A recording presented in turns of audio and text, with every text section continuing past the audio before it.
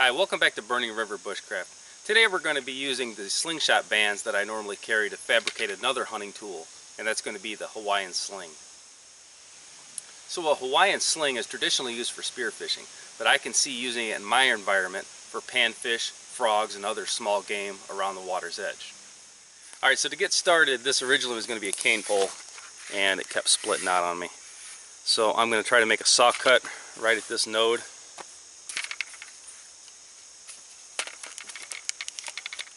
Alright, so I got a solid tube out of it. It's fairly strong. This is a little dry, but it's okay.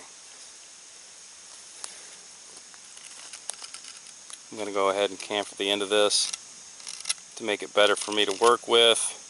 It's going to make it stronger. And I'm going to actually attach my slingshot tubes to this, so you don't want any sharp edges that could catch to the band. Alright, so now that I have my tube, I'm going to be looking for darts to use. So I'm going to look for saplings that's going to be fitting inside the diameter of this tube. They have to be straight. I mean, I can heat straighten them a little bit. As far as length, this is not a frog gig, so I don't need something 8 feet long. I'm looking for something in the 5-foot range, so 5 to 6 feet should be plenty. This is going to be a handheld spear thrower, for lack of better words. So I'm going to have my full arm extension available to me, and I can get relatively close to the fish or game before I release the dart. So I've got several here. This is a nice straight green branch.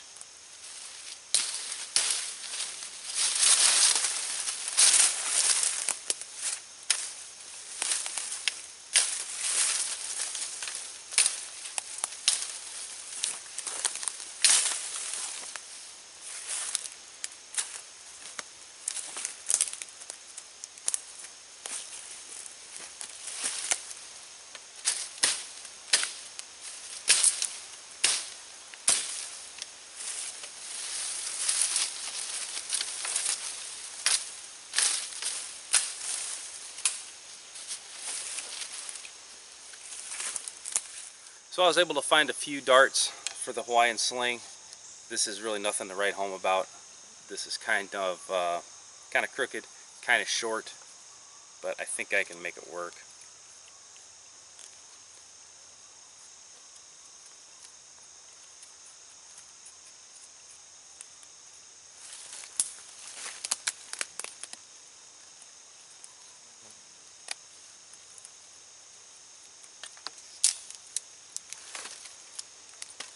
So this was where the bad hook end was. The other end, same thing, got a little hook right at the very end. I tried to be a little generous on the swing. I would rather trim this up later than overcut and lose some of the dart.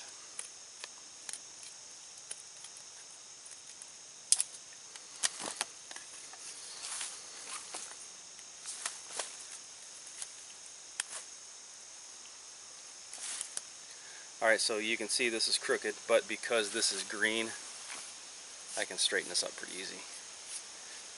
I could make it just as straight as possible, and by the time I use it, you know, it's going to bend again. So this is pretty flexible stuff.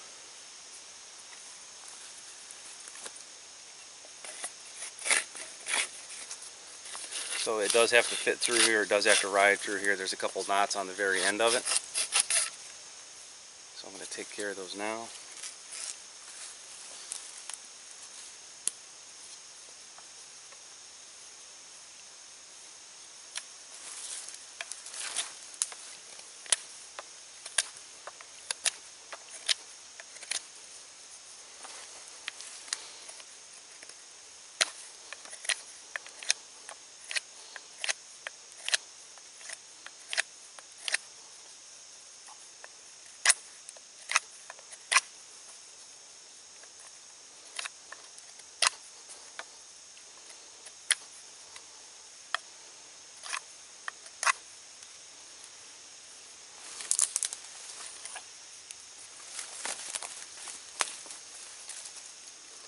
So that's a little bit better. I'm going to go ahead and skin this too.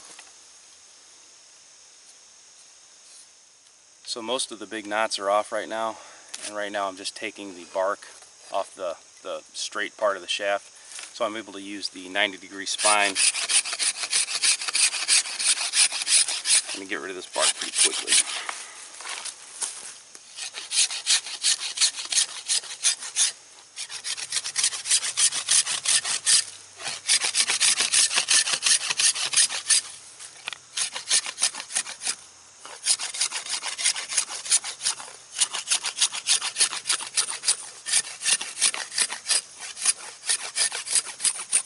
Prank took the bark off, no problem. Took all the knots off, and you can see the flexibility of the shaft. So I'm going to be able to continually tune this until it's completely dry. Now, unlike an arrow, I'm not really worried about a notch on this end. So I'm just going to give myself a blunt end, basically.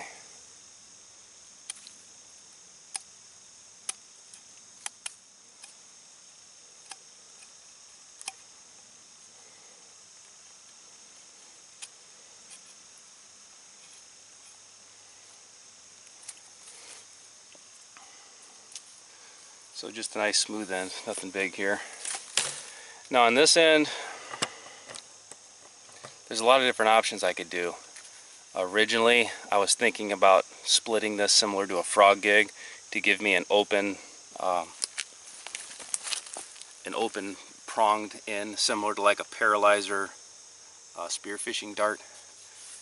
I thought I'd have a little bit more area with that, but I don't think I'm going to do that with this shaft because I just don't think it's strong enough.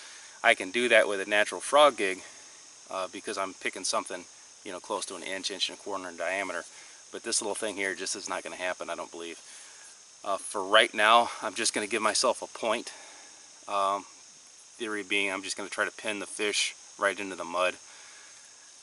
I think I'm going to have to fabricate some kind of point for this and then notch it similar to an arrow. And then I would actually have a line attached to the point. So some type of barbed point. You know, I could do stone, glass, bone, something like that. I haven't quite got it figured out yet. So to give myself more options, I'm just going to give myself a dull point for right now. Not going to really take a lot of meat off of this thing.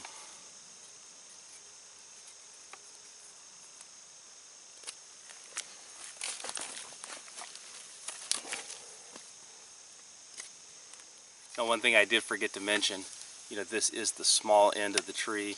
This was the base of the tree. So this thing's going backwards, just like an arrow. This is going to be, small end is going to be in the pouch. Big end is going to be into the game, or into the fish. So it gives me a little more strength, and then it should give me more flex to help it straighten itself out over a short distance. Alright, so right now I've got the body of the Hawaiian Sling, and then I've got my dart for the Hawaiian Sling. All passes through now nice and neat. Now for propulsion of this, we're going to be using a slingshot band. This is a tubular band. I've used flat bands in other videos.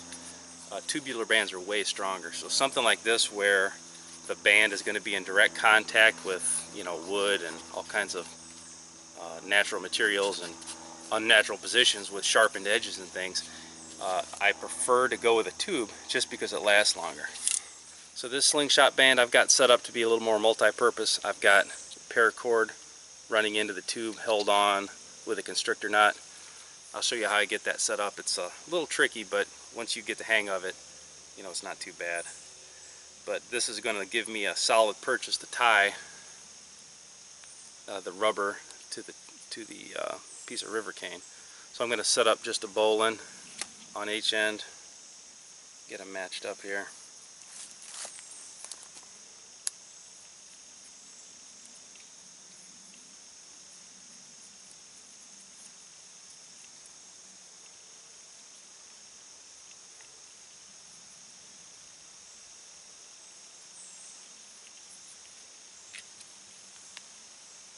And that's pretty even.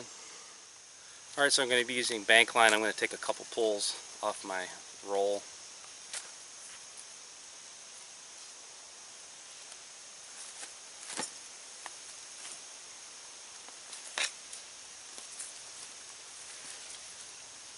going to be starting this with a bowline also.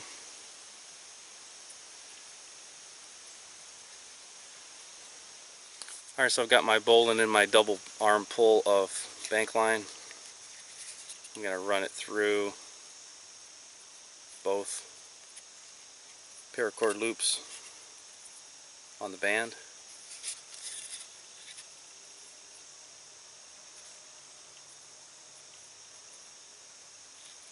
And then run my bank line through my loop.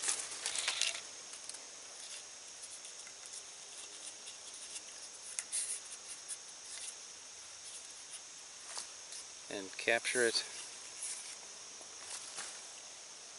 on the river cane. Okay, right now I'm just going to go ahead and wind this up. So I'm keeping a lot of tension on this, but I'm not getting silly with it. You know, I don't have a toggle involved. I don't really think it's needed. You could crush this river cane because this is old dry stuff. I don't want to get too crazy. Alright, so right now you see I've got this wrapped all the way down. It's nice and tight, and I have maybe 18 inches or so. So what I'm going to do is create a loop.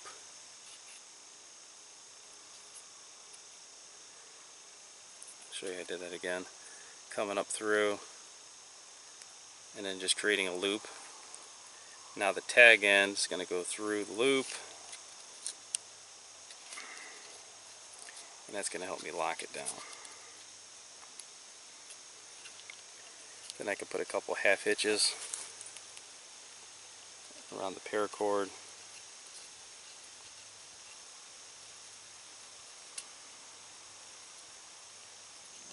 So the Hawaiian sling's all done. The key thing to look at here is my paracord, and the bands themselves are 180 degrees from each other. So I have one at 12 o'clock, one at 6 o'clock.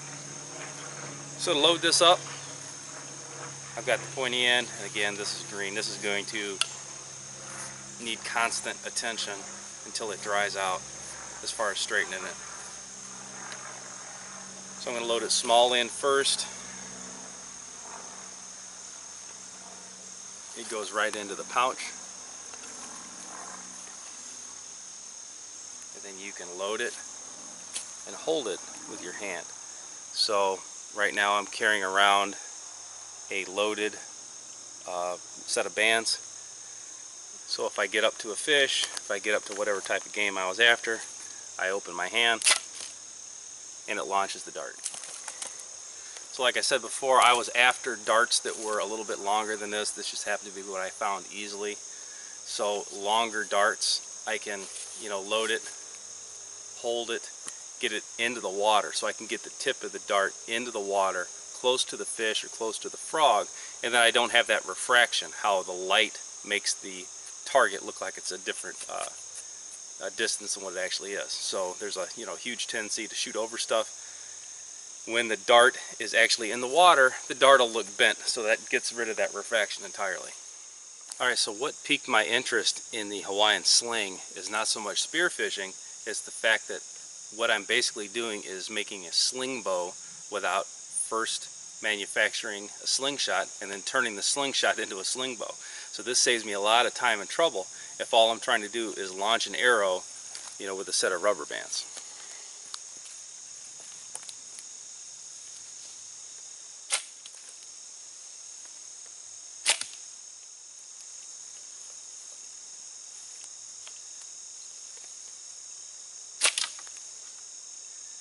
So the biggest disadvantage of using this as a sling bow is going to be the lack of fletching on the arrows. That's why I call them darts, not arrows.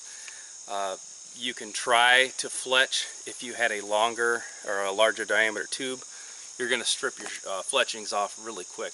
But in a situation like this, you're only looking at gaining, maybe a few yards in your distance. So anything under 10 yards, if I can stick an arrow in it with a homemade broadhead, I have a lot better chance of getting medium-sized game like skunk, possum, raccoon, groundhog with a homemade arrow rather than bouncing a rock off its head. Alright, so for the weight for what you're getting with it, slingshot bands are definitely worth carrying. This is just another use for them. This is the Hawaiian Sling. This has been Jamie Boggs with Burning River Bushcraft. See you next time.